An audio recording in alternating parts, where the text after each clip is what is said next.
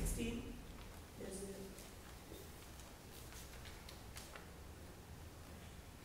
122 and 61. Yeah.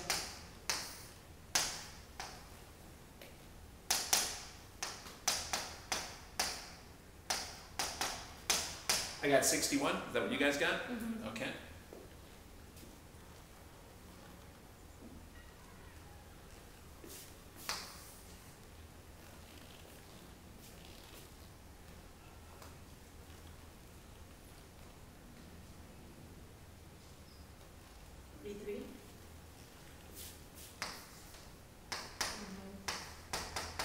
You say 43?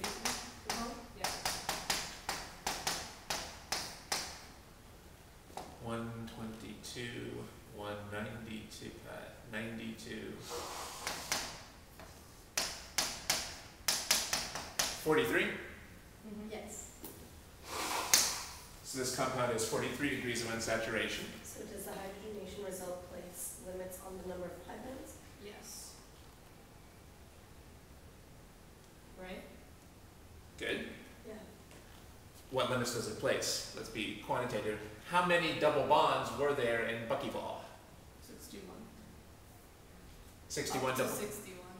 Sorry? Either, well, they can be, well, they can be many. Yeah, so we can actually be much more, it seems like we can be much more precise here. But I mean, there could be rings and pi bonds. Now, how many double bonds did we destroy when we hydrogenated?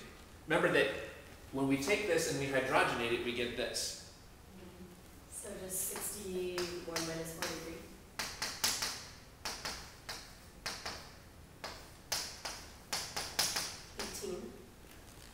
So we must have destroyed 18 double bonds. We know that hydrogenation always destroys a, or at least it destroys a pi bond. There could be some triple bonds, but we know that we destroyed 18 pi bonds. The difference between these... What about rings? Well, hydrogenation doesn't do anything to a ring. Oh, okay, so that's just a triple. So this is basically partly testing degrees of unsaturation, but it's also testing whether you've learned what hydrogenation does. Remember that hydrogenation... Oh, just breaks pi bonds, yeah. Hydrogenation just turns pi bonds into sigma bonds. Hydrogenation just turns pi bonds into sigma bonds, but it doesn't turn rings into straight chains. So if we lost degrees of unsaturation here, it's only from the rings. So what did we conclude? I mean, it's only from the pi bond. How many pi bonds did the buckyball have? 61. It had 61 degrees of unsaturation. But part of those was rings, and part of that was pi bonds. Well, What does this have? Does this have, 18. is this 43 rings or 43 pi bonds or some of both? 43. Oh no, it's both, but what you took away were the pi bonds, where you sum pi bonds. Let's take our time. Does this have any pi bonds left? No. No, this has no pi bonds left. So these are all rings. it completely destroys all the pi bonds? That's right. Okay. Hydrogenation, this is the basic reaction that hydrogenation does. Hydrogenation here turns the pi bond into a sigma bond. So C60 had 18 pi bonds. So this must have been 43 rings plus 18 pi bonds. Actually, maybe that was too extreme. I suppose it's possible that you might not have enough hydrogen to hydrogenate all the double bonds. It might not really be completely saturated. It might only be partially saturated. So what we could say, though, is then we can say that this had at least 18 pi bonds. We can say the original compound had at least 18 pi bonds because those are the 18 pi bonds that got saturated. It is possible maybe that it had more. So I should really say, maybe we should say these are 43 rings plus maybe some pi bonds that there wasn't enough hydrogen to saturate. Is that what they say in the answer key? Yeah, they say Okay. at least 18 pi bonds. So it's possible that the final product could still have some pi bonds left. However, we know that all of the degrees of unsaturation we lost were pi bonds that we were losing. So we know that it must have had... It says, as you will see later, there are actually 30 pi bonds, but not all undergo hydrogenation. There we go. Okay, so I was wrong when I said that we could be sure that they would all hydrogenate here. So instead we should say that the original compound had at least 18 pi bonds. How do we know? Because those 18 got saturated here. We lost those degrees of unsaturation. They would say stable or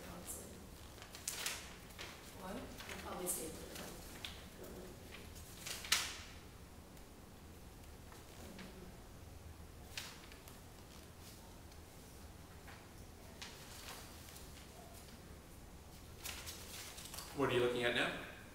46. Okay.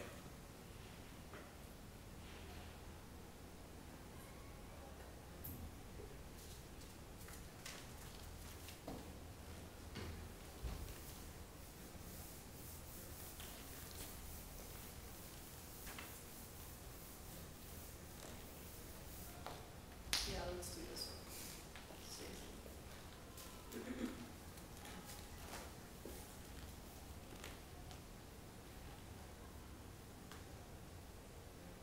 Butane. Oh, that's boring.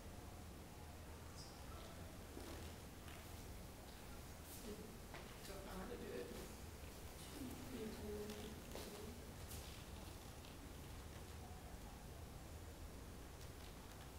Oh, well, if hydrogenation just destroys the double bonds, So draw out the first then products. you draw like 2-methyl-butene. Mm-hmm. Sounds good. That would have turned into 2-methyl-butane. Sounds good. Yeah. Okay, so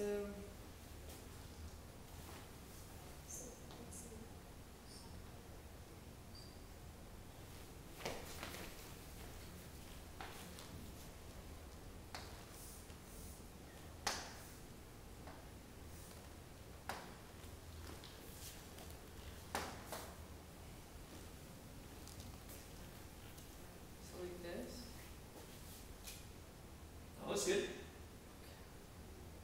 And so is that the only option? That's what we have to figure out.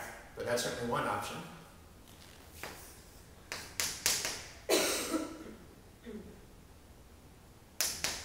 So you're right, certainly if we hydrogenate this, we would get this. Can't Now- you also draw with the pi bond in other places, and then just Yeah. the one that would be closest to the third. The more substituted would be better because it's more stable. Yeah, so how many different places can we put that pi bond? 3 or 2, no 4. Did you think about putting it here? Yeah. Okay. And how about here? Yes. And there's 2 more ones. Or here? Yeah, that's it. Yeah. Sorry. Now we have to make sure these are all really different compounds. Oh, the first and the second and the last are really the same. No, These they're two? not. Oh no, they're not. They're all different. Yeah, they're all different. I think. Yeah. Mm-hmm. How about these two? Oh no, they're the same. I think these are the same, right? Yeah. Yeah, these two are the same compound. Yeah.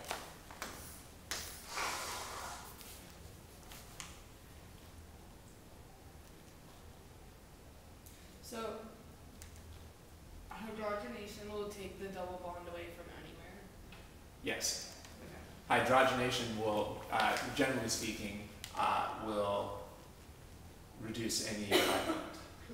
So for the next one, there's 3 possible ways. Moving on to part B. Yes. Let's see. By the way, they said simple alkenes. I guess that means you can't have 2 double bonds. You could have had 2 double bonds, but they didn't do that in the answers. You could have 2 double bonds here. I don't know what they mean by simple alkene. Yeah, no, they didn't. Only a single double bond? Okay. So theoretically, you could also have more than 1 pi bond here, but they said simple alkene. So I guess that means only a single double bond. So they had 3 answers for that? Oh no, 2. Yeah, 2 because one of them is going to end up being the same. They only had 2? Oh no, I'm talking for B. Sorry. Oh, yeah, but there was 3 answers for this one? Okay.